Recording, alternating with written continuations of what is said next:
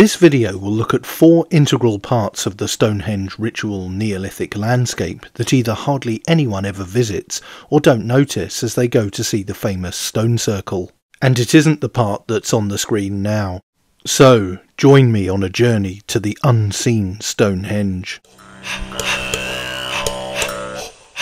The Cuckoo Stone is a horizontal sarsen monolith situated on the broader Salisbury Plain and Stonehenge site, and similar to the large stones found at the Neolithic circle itself, but this sole stone has an intriguing story to tell too. Positioned around 1600 feet east of Woodhenge, it shares its vicinity with Durrington Walls to the northeast, and is located about a mile and a half southwest of Stonehenge itself.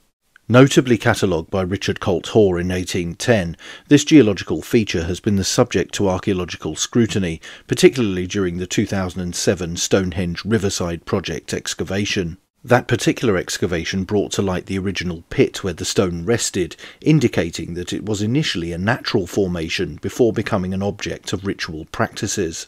About 3500 BC, Neolithic farmers built a long barrow close by, of which scant remains are now visible. During the Neolithic period, the Cuckoo Stone was placed upright less than a few feet from its current location, in the corner of the now named Cuckoo Stone Field.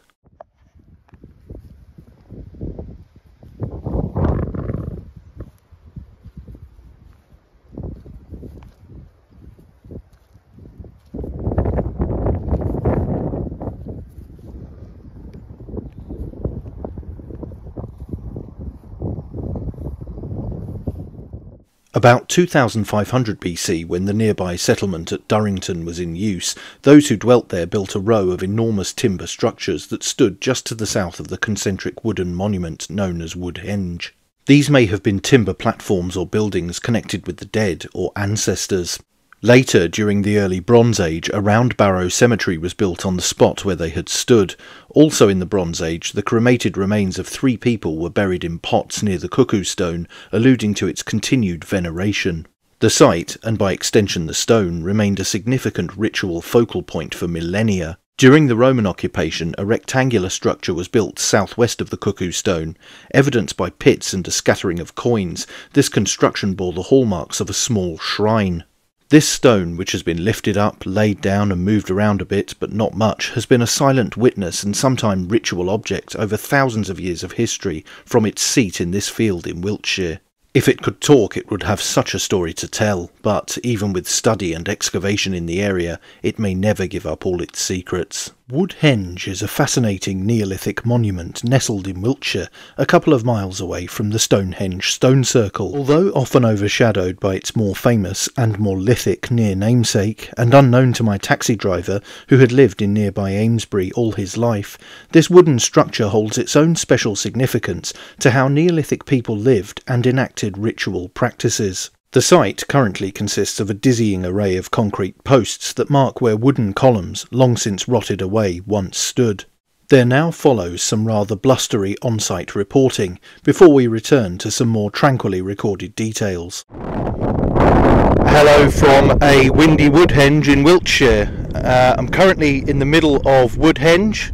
You can see they have these, which are actually concrete small bollards here, which represent the what would have been wooden, obviously far taller than this. This is just to show where the holes were found. They were discovered by effectively by a pilot doing aerial photography, who spotted something strange in this field.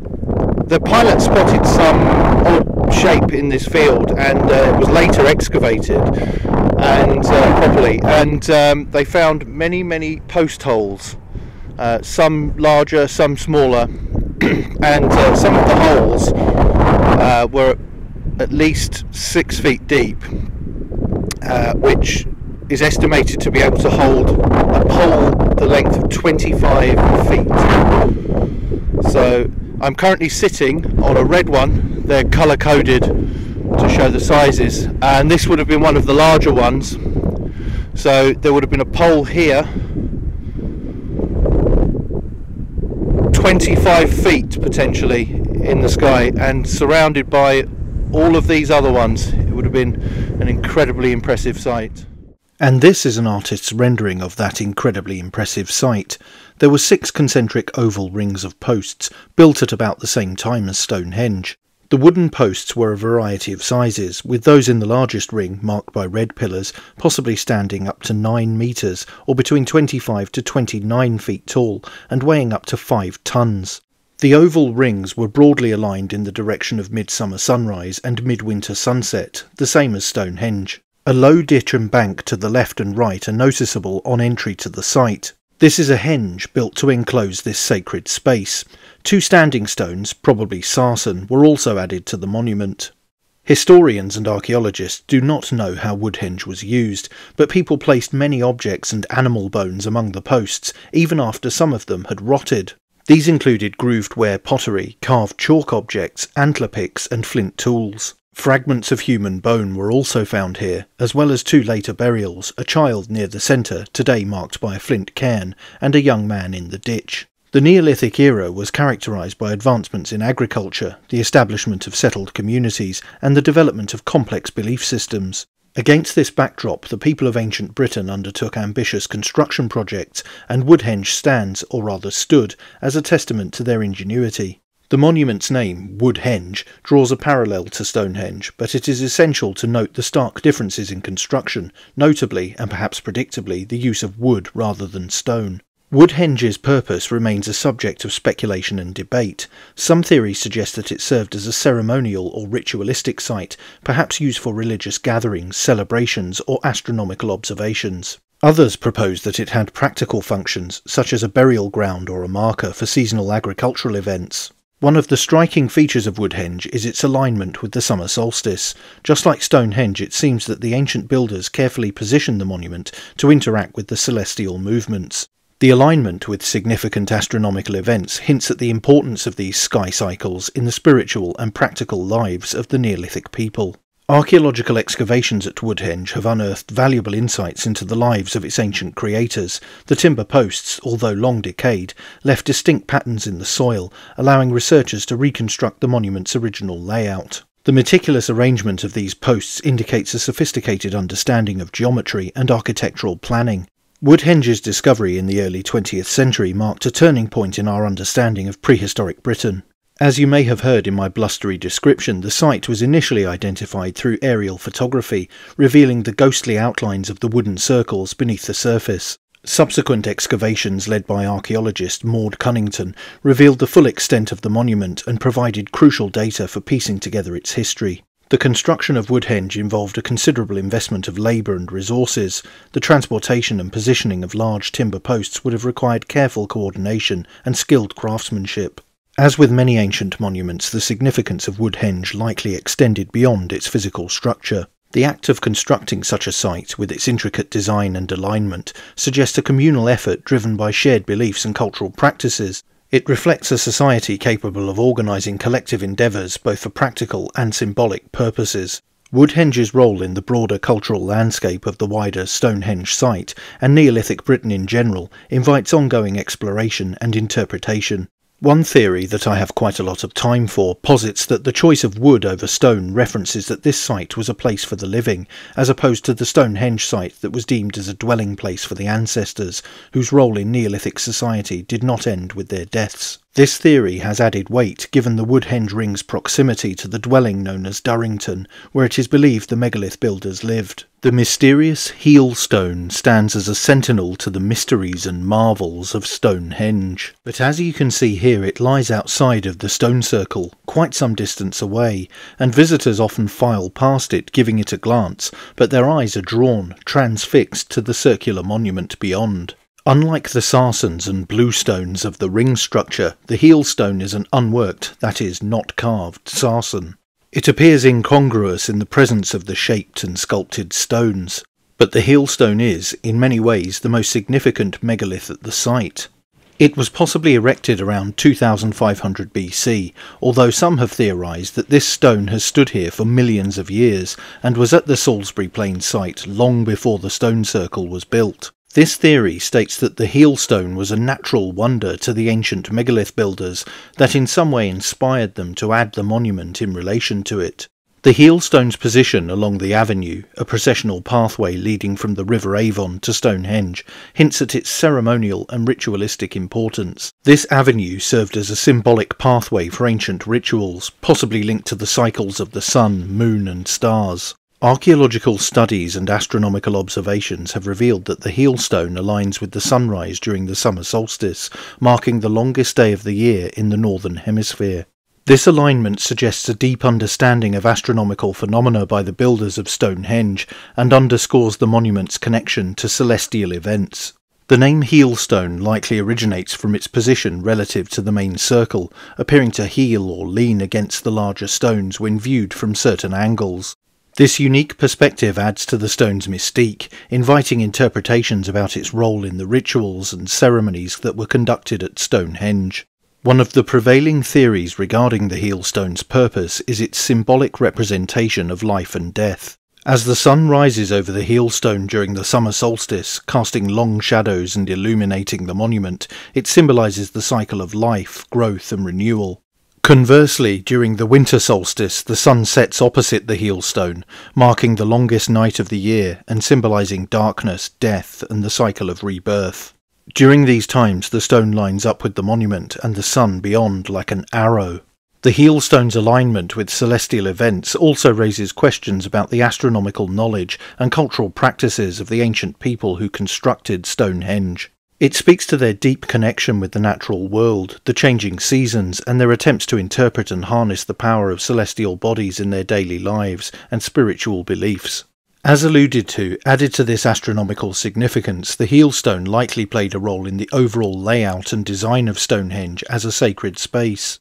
Its position outside the main circle suggests a boundary or marker between the mundane world and the sacred realm, possibly that of the dead or the ancestors, encapsulated within the stone circle. Whilst the current custodians of the Stonehenge site have sought to highlight this stone's importance, it is often overlooked by those who have come to see the spectacular circle that lies both separate and intrinsically connected. Durrington Walls in Wiltshire is a part of the larger Stonehenge ritual site that doesn't get many visitors. There are no massive megaliths to see here, but it was once the literal lifeblood of the spectacular monument just a couple of miles away. This was once the home of the ancient builders who toiled to create the enigmatic stone circle for reasons that are analogous to those that saw the creation of the world's finest cathedrals and temples thousands of years later. Despite its lack of footfall and dearth of Sarsen superstructures, there's nothing to see here. There is an enormous earth bank that serves as a spectre of what once was, for this was also a henge, a gigantic one. Henge being the bank and ditch surrounding rather than the stone centrepiece. In fact, technically speaking, Stonehenge isn't actually a henge, but Durrington Walls is. This Neolithic site, dating back over 4,500 years, exudes an untouched quality where imagination rather than spectacle takes over. And when you apply just a modicum of that imagination, then the spectacle follows shortly after, especially when you consider the enormous effort it would have taken to terraform the Earth in this remarkable way, using only antler picks. So this seemingly innocuous looking field behind me is anything but. When you look at it, you can see that it's been extensively modified.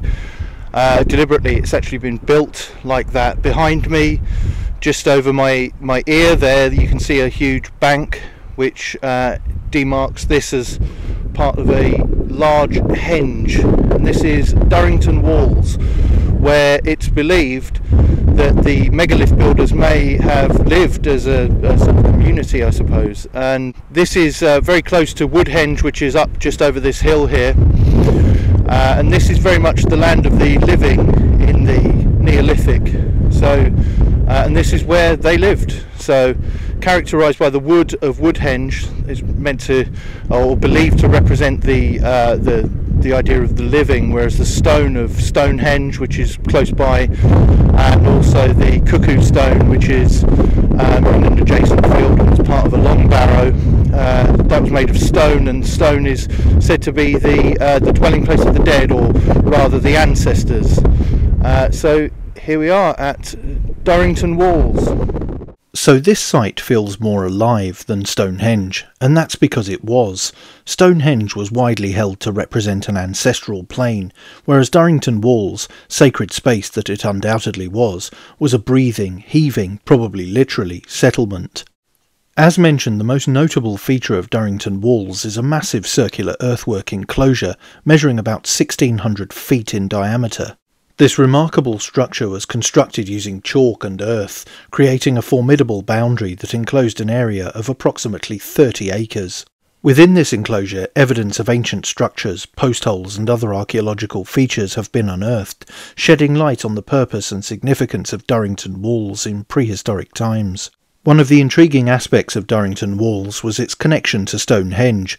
The two sites are somewhat linked by the avenue, a ceremonial pathway marked by parallel lines of stones and timber posts. This alignment suggests a symbolic or ritualistic connection between Durrington Walls and Stonehenge, sparking theories about their shared religious or ceremonial importance. Archaeological excavations at Durrington Walls have revealed a complex settlement with evidence of dwellings, workshops and other structures.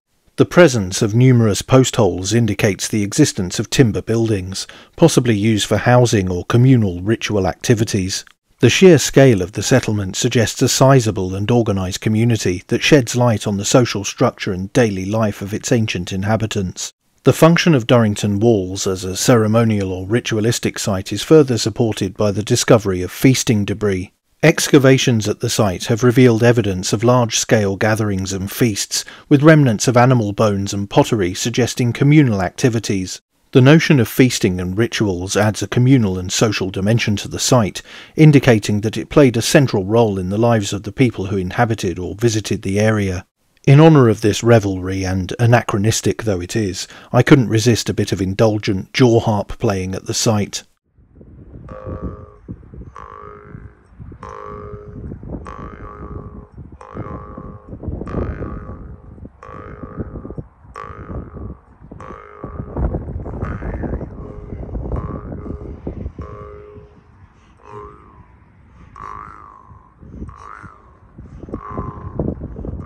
One of the enduring mysteries surrounding Durrington Walls is the purpose of its massive earthwork enclosure. The sheer effort required to construct such a monument raises questions about the motivations of its builders. Some researchers propose that the enclosure served as a symbolic boundary, marking a sacred space for rituals or ceremonies. Others suggest that it functioned as a place of pilgrimage, drawing people from different regions to participate in communal events. The relationship between Durrington Walls and Stonehenge has been the focal point of research and speculation. The avenue connecting the two sites hints at a ceremonial or processional function, emphasising the interconnectedness of these Neolithic monuments. The proximity of Durrington Walls to Stonehenge, as well as Woodhenge, suggests a shared cultural or religious landscape, with all three sites potentially serving complementary roles in the spiritual practices of their ancient builders. I can't help but thinking that more people really should visit as an accompaniment to the stone circle. These sites did not exist in isolation, they should be taken as being different aspects of the same ancient story. But that's it for this video. Don't forget to like, share and most importantly subscribe, and you can also support the channel on Subscribestar via the link in the description or via YouTube Super Thanks. Thanks for watching, bye for now.